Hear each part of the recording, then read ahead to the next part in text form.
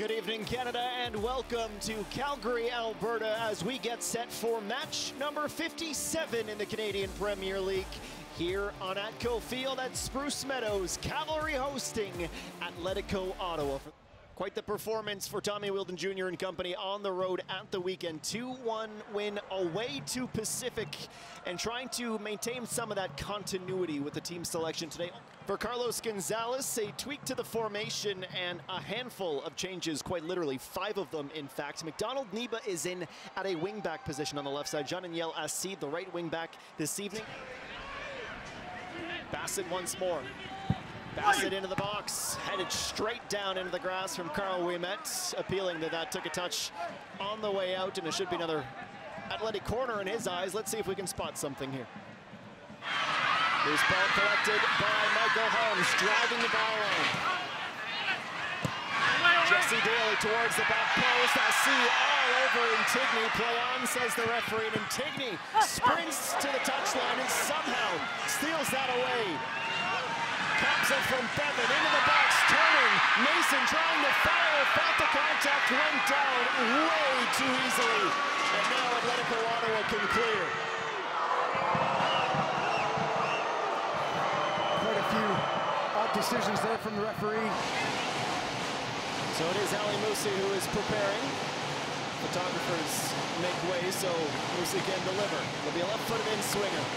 Cavalry vertical, now they break, tracking down and just missing the goal was Joe Mason. Eric Cobb's out there as a target as well. It's a great ball for Musi. Oh, that's perfect. Cobbs has got to finish that.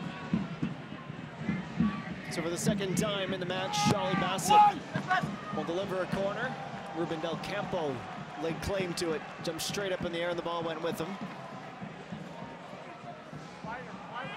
Your thoughts? That's exactly how they do the cricket in Australia, if you're looking for a direct comparison. Yeah, so it means absolutely nothing to me. You and Jimmy both. Here's Bassett. We'll pause on that for a moment as Del Campo looks for Jean-Daniel Assis. I don't think he meant to play that back across the face of goal. Close as a shot on target, or close to a shot on target, as Ottawa's been tonight. Bevan leaps into the air, wins the ball down. Acosta comes up aggressively, gets the ball, and Zapater is able to clear. Actually is able to find Del Campo with a great ball. Del Campo to the middle, Shaw goes left. That's where the pass goes for Bassett. Oh, Bassett, his final touch lets him down. What great link-up play, though, from Atletico Ottawa. Both strikers, and then the perfect pass you want for your leading goal scorer. Bassett cushions it. Harms and Daly both beat. Bassett cuts it back. Here's Ali Bassett. Off of Chima and high into the air, and that's going to be a sore one for Jesse Daly. Some friendly fire. Inadvertent fire from Bassett, who just about scored another golazo. The Ottawa bench stays up and continues to get loose. Bassett, another line drive in. Marco Carducci had gone full splits. Not sure that he needed a touch. It's definitely last off a Cav. It was some pace.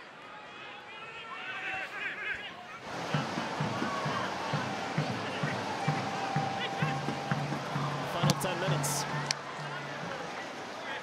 Verhoeven's second caution of the season. He is the 5th Atletico Ottawa player booked in this match.